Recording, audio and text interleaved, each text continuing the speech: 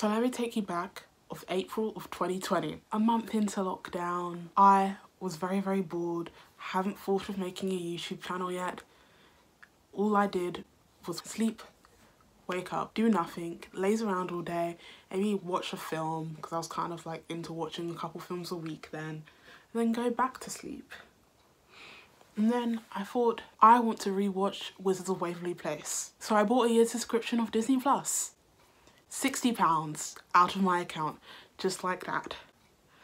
Biggest purchase I've ever made in my life. I've never made a purchase all at once more than probably like £30. So big jump. It wasn't worth it. I was happy, it was fun, you know, rewatching Wizards of Waverly Place, and then I rewatched Good Luck Charlie, one of my favourite Disney films. I was happy. It was great. And then after I watched those, I didn't touch Disney Plus for like 3 months. There's so many things wrong with Disney Plus. So let me just talk about the layout. I do really like how there's like the different companies of Disney is sectioned off, like Disney, Pixar, Marvel, Star Wars, National Geographic. You just click and then you're just in those sections. I found that really nice. But like the layout is basically like Netflix. One thing, it's so hard to find things. Everything on the homepage, I guarantee you that you've watched before. It's so hard to find new things. After a couple weeks, I went on to the decade section and just went to the 80s, 90s, and they have so many great rom-coms. Like, one of my favourite films of all time, 10 Things I Hate About You. I was so shocked it was on Disney Plus because, like, it's not a kid's film. Like, Never Been Kissed with Drew Barrymore. There's a couple Sandra Bullock films on there as well. And I was like, oh my lord. I've missed out. Like, so why is this so hard to find? Why is this not on the homepage? Why is there not a section for like rom-coms?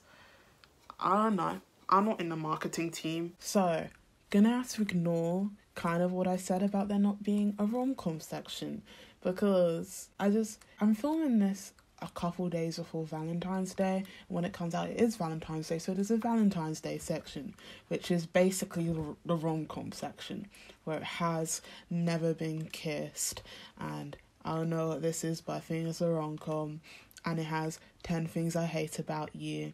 So there is a rom-com section, but only for Valentine's Day. So my argument is still valid. Where was this 3 months ago when I was looking for it? Where was it? I don't know. Disney, you have some explaining to do. Like, with like so hard to find things, it's really not good at recommending stuff. Like, look at my recommendations page. Boy Meets World, I have watched. Hannah Montana, I have watched. Shake It Up, I have watched. Lizzie McGuire, I have watched. And I've watched that on Disney Plus. Infinity War, I have watched. Endgame, I have watched. Awesome Finale, I have watched. That's So Raven, I have watched on Disney Plus. Phineas and Ferb, I have watched. Age of Ultron, I have watched on Disney Plus. I literally just watched all the Halloween Town movies a couple months ago, and I watched all the Marvel movies too. But I'll give it to you. I have not watched Recess on here, so maybe. I've watched Parent Trap, I've watched the Sweet Life movie, I have not watched Princess Protection Program. I've watched all of these, except from Frozen 2. I have zero interest in watching Frozen 2. There's nothing new that they can recommend me. A majority of the things here, at least half of the things here, I've watched on the service. I watched Soul a couple weeks back as well, so bad. They're not recommending me anything new. I understand that it's hard to recommend stuff that you haven't watched, like, entirely. So I'm not being that harsh, like, with things that I've watched before, like, in my childhood. Like Princess Protection Program and stuff, and Camp Rock. But there's so many things I've watched within, like, 6 months of now, and they're recommending it to me again for some reason. In the same realm was the recommended list and stuff. The continued watching list, like, what are you doing? Disney, what are you doing, man? You watch something, because like Disney stuff, the credits are so long for like a Disney film and a Marvel film, because I have to credit everyone. They're a good 10 minutes long. Because you haven't finished it, it's still there, it's still on the continued watching list, everything is there. So, my continued watching list, I finished this, and it's still there, because there's 7 minutes remaining, which is the credits. I go to High School Musical, the musical, The Special, which I watched ages ago, still there because there's minutes left.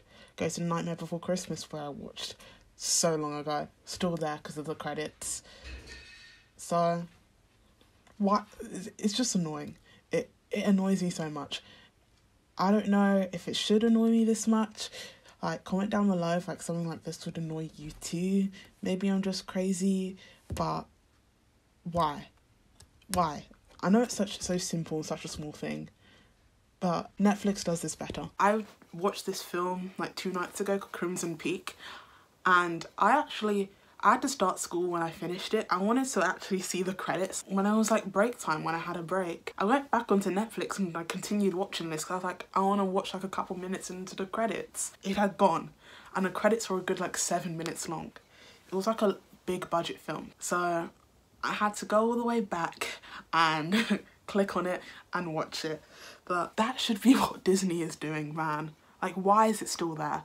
Why is something I watched 4 months ago that only has 5 or 6 minutes left still on my continued watching list? Another thing that I just found so disappointing. You can't search by actor. So, imagine it was like 8 months ago. You and me just wanted to watch all the Lindsay Lohan classics. You're like, Disney Plus, they have loads of Lindsay Lohan films. And you type Lindsay Lohan. I forgot the N. No results. How? So, I was like, the Freaky Friday is on here. Like, there must be a way for you to go, I can't spell. You can tell that I can't spell. But, like, Freaky Friday is on here. There must be a way for you to, like, go and search by actor. And I went to details. And I was like, oh, Lindsay Lohan's here. Maybe if I click, like it says on Netflix, it will work. And nope, I clicked and clicked and clicked. And I didn't. I hate this. I really hate this. Netflix is superior. You go on Netflix, you type up Lindsay. Why do I forget the N in her name?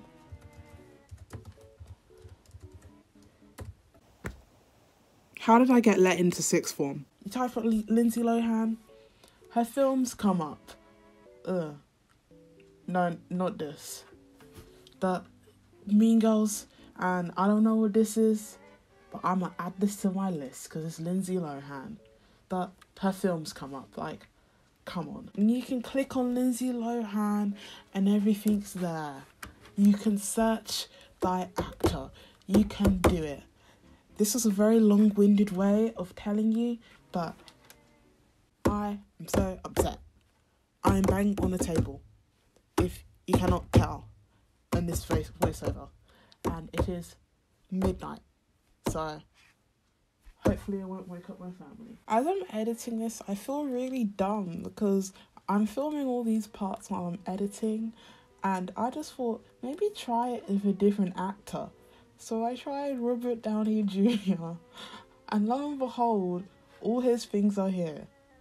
So this is actually insulting to Lindsay Lohan. Is she not good enough for her to be put in the search entry? Is she not good enough for Disney Plus? Like, Lindsay Lohan made Disney in the 2000s. If I was Lindsay Lohan's lawyers, I would be calling up, threatening to sue. Like, come on, what is this?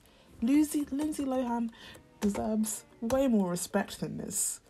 Yes, she does. Finding out that last part about Robert Downey Jr. kind of made my next point redundant, because my next point is that it says you can search by character. And when I researched this, I said, oh, Rocky Blue, she's a character. She was Zendaya on Shake It Up.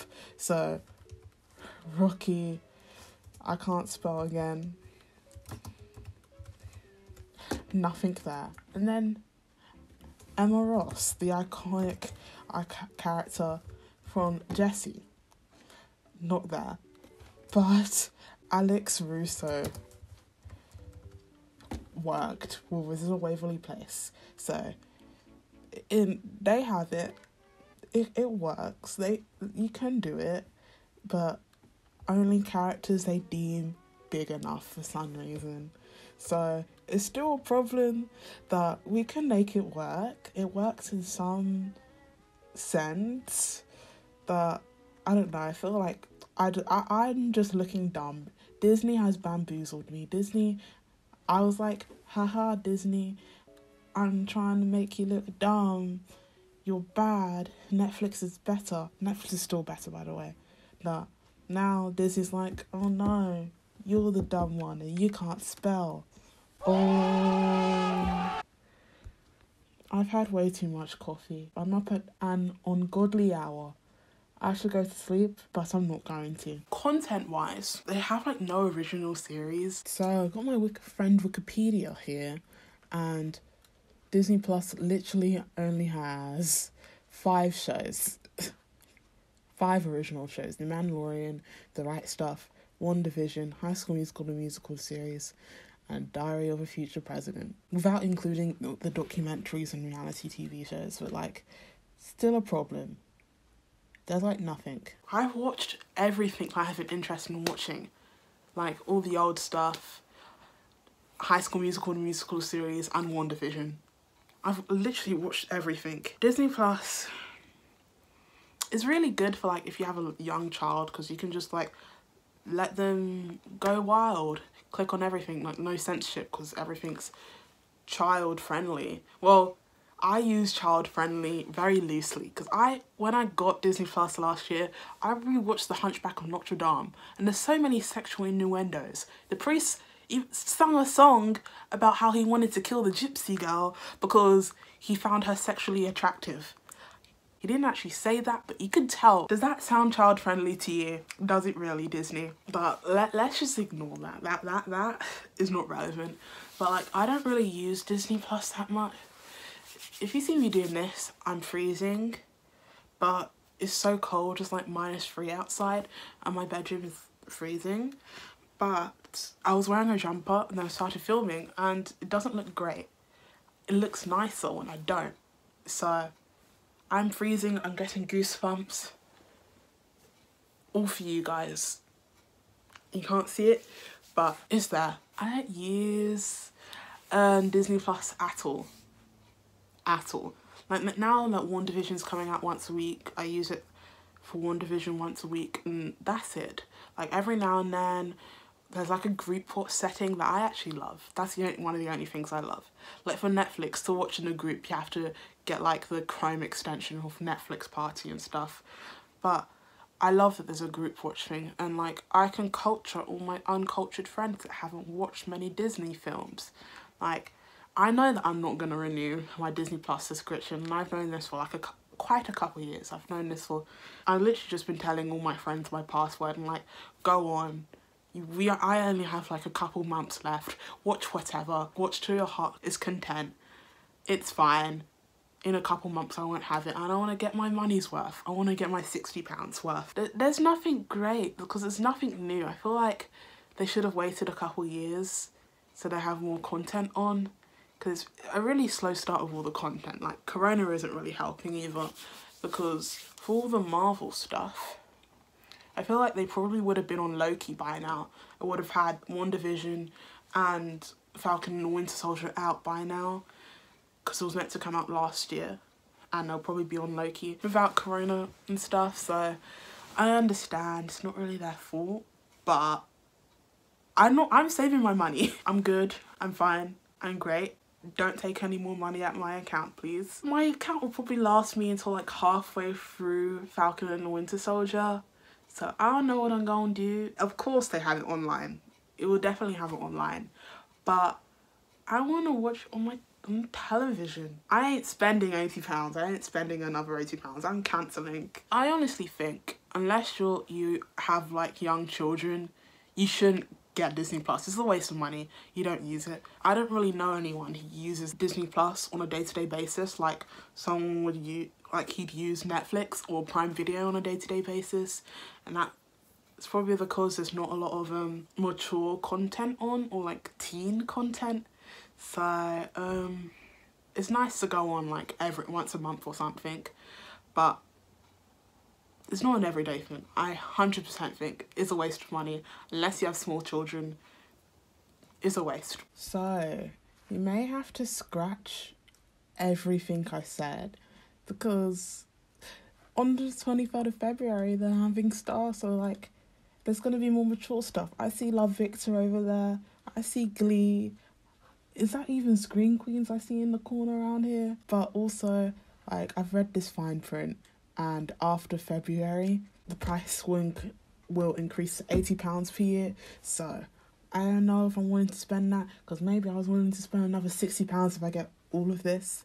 But I don't know. When February comes, I'll probably have to reevaluate and see if it's worth it. All these shows are worth it. So I don't know. This video is kind of a bust. The outcome of this video is, I don't know if I'm going to cancel my subscription, but I'm leaning towards cancelling more than keeping. So if that puts you at peace of mind, oh no. I'm freezing. Comment down below if you have Disney Plus, and like, if you do you have any different opinions to me? If you're an adult, do you use it on a daily basis? Thank you so very much for watching.